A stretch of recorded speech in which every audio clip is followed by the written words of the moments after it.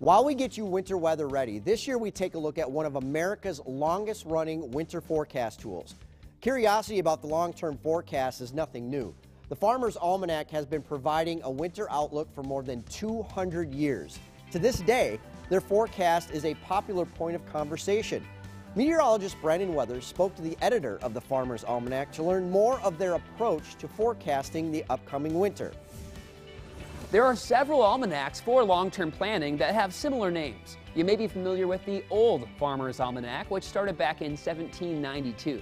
The Farmers Almanac began as a local publication in New Jersey in 1818. They now provide a forecast for the continental U.S. and Canada. When the almanac was started in 1818, David Young, who was the editor, was a mathematician, an astronomer, and a calculator. And he thought it was important to have weather for farmers. So what he did is develop a mathematical formula that gets applied to sunspot activity, planet positions, the effect the moon has on the Earth. All of these things, plus the formula, is what allowed him to do the weather back in 1818. Since David Young, only 6 others have put together the weather for the Farmers Almanac. The role is handed down from one person to the next, each using Young's formula. It's technical. You need somebody who understands climate, who understands the Earth, understands astronomy. Doesn't have to be a meteorologist because, let's face it, we go back 206 years, so there were not meteorologists back then. How accurate is this method? The publication says about 80%. Over the years, several meteorologists have put the almanac to the test. And I had a young weatherman in Arkansas maybe 5 or 6 years ago who said, you were 69% accurate for the year, but you were 100% accurate for the winter. So my response was, if I could be 100% accurate on any season, it would be winter.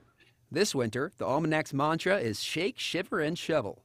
The Northland is on the eastern edge of the hibernation zone, which they say will be glacial and snow-filled. So what we try to do is in the best terms that we can, give an overview of the entire winter and then give specifics 2 to 3 day segments of what the weather will be. They also dive into the weather outlook for Canada. These forecasts are made almost 2 years in advance. That's how early they need it done in order to complete and print the publication.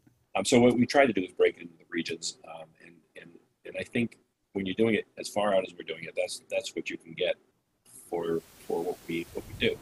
And of course, the almanac is only 8% of it is weather. I mean, the almanac really is about how to live your life and how to grow food, ideas to help people save money, to save fuel, be prepared for what's eventually going to happen. The Farmer's Almanac provides an idea of what to expect for the winter, but more than anything, the pages are filled with tips on how to prepare for it. Thanks, Brandon. One of the main impacts of winter is on our roads, and the daunting task cleaning the snow can be for snowplow drivers. Meteorologist Sabrina Ullman takes us on the road on what's being done to prepare. Justin, MnDOT has over 1,800 drivers preparing for winter weather. This time we're getting our trucks ready and getting our drivers training and getting the trucks all out of the summer operations and getting ready for the winter operations. MnDOT has approximately 800 snowplows ready to plow nearly 12,000 miles of state highways and interstates each winter. Different trucks have different setups, and we're looking at the conditions of the roads that they are on. Basically, we're looking at the most efficient and looking at the amount of traffic going on each road and how heavy the use on each road is and treating accordingly. The trucks are also able to assist operators in knowing road conditions. The trucks have a lot of computer systems in there telling them the information about what's going on in the environment around them, and each driver knows what they're doing and is paying attention to the road that they're on right there. We watch the radars in our trucks. There's a whole screen here of things that give us hour by hour predictions if it's done snowing or if it's going to come back in a couple hours. So we try not to apply any material until we're pretty certain that the storm is completely over and we've pretty much plowed off everything we can. And knowing what to apply is extremely important. For example, salt is more effective at warmer temperatures, melting over 5 times as much ice at 30 degrees than at 20. We have really expanded our liquids and trying out different liquids to find a way to get rid of the granular material. We really don't want to affect the planet or the lake any more than anyone else. Chemicals such as calcium chloride or magnesium chloride help lower the freezing point. Brine, which is highly concentrated salt water, is also used. When we are using brine, we're able to use less salt and it will cost less in the long run, and it actually stays in place better than salt that will just hit and then bounce immediately off the road.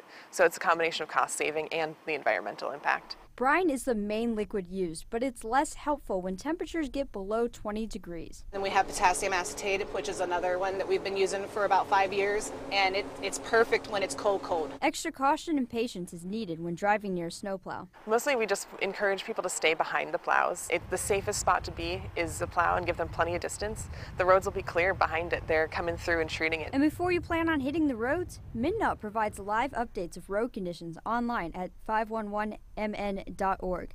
Wisconsin also has a version of 511 that includes updates for the UP. You can see what the snow conditions are, whether they're icy or they're snow covered, partially covered, and you can adjust your travel times accordingly. The links to the 511 websites, as well as a map showing road conditions throughout the Northland, can be found on our website, Justin. Now, let's get you ready for this year's winter forecast. Once again, we are going to see another La Nina year. This is what we saw last year, but this year's La Nina will be stronger. This winter La Nina is likely to strengthen as the winter moves on. What this means for us is that everything is setting up to be just like the winter of 2013-2014. In other words, it's not going to be pleasant. Do you remember this? Polar vortex. Polar vortex. Polar vortex. If you didn't get your I Survived the Polar Vortex shirt that year, well, it's back this winter. The dreaded polar vortex. The winter of 2013-14 was dominated by the polar headline, affecting parts of Canada and north central and upper eastern United States. The brutal cold brought in freezing water lines at a record clip, forced many school closures, and pushed Lake Superior to near record complete ice over for the first time since 1996. Making things worse, it devoured the local economy, forcing ski hills to close multiple days and pushing heating bills off the charts, even spurring a shortage of propane. So to start off the winter, snow will start off early. We'll have some early snows to help with hunting season, but the first true snow will come around Thanksgiving. This year it looks like one of the snowiest months is going to be December. It could end up being in the top 10 of snowiest Decembers. A large winter storm that looks to bring heavy snow to most of the region at the beginning of the month may last 2 or 3 days and bring well over a foot of snow. The south shore of Lake Superior will not be outdone, as a long-duration lake effect snow event looks possible around the 21st of December. Most of us will end the month with over 30 inches of snow. Our coldest part of the winter, as always, will be January and February. In 2013-14, the Duluth Airport experienced low temperatures below zero on 65 days starting on December 1st, 2013. We went on a streak from January 18th to February 11th with 23 consecutive days below zero. It hurts. It hurts. Freezing. January and February will likely be just as cold, so start planning your trips to the equator. Only 10 inches of snow is likely in January. Nearly 25 inches of snow will fall in February, while another 20 inches will fall in March. April will likely see snow again as we get over another 25 inches of snow. Most of the Northland this season will end up with over 110 inches of snowfall. So brace yourself, get ready, and hunker down. Make plans for a lot of indoor time, and like all winter forecasts, try to be patient.